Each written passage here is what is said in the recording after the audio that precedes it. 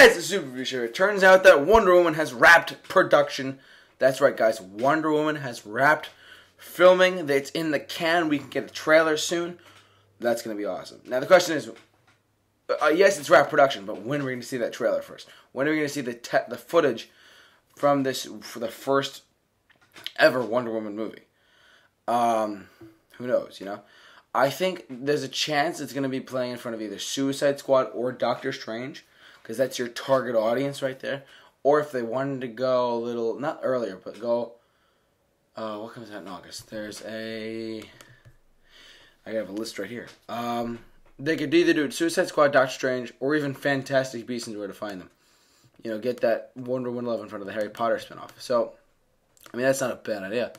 So I don't know when the trailer could drop, but at least we know that it's in the can, so to speak, and we know that they have the footage shot, and they're just editing at this point, and then crisp cut visuals, blah, blah, blah.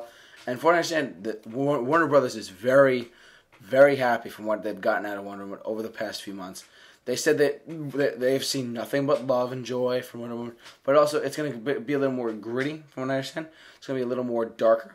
It's because for those of you who saw that DC TV special where they showed very early footage of Wonder Woman, you know, it was like dark. It was Wonder Woman's running through a forest in World War I, and she's got like a giant sword and stuff.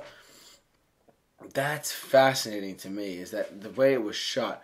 Because a little while ago, I didn't report this time because Super Review Show didn't exist at the time. But basically, they got an Academy Award-winning cinematographer to be the Wonder Woman cameraman.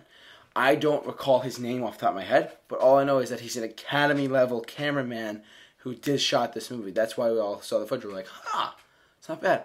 And with Patty Jenkins directing, the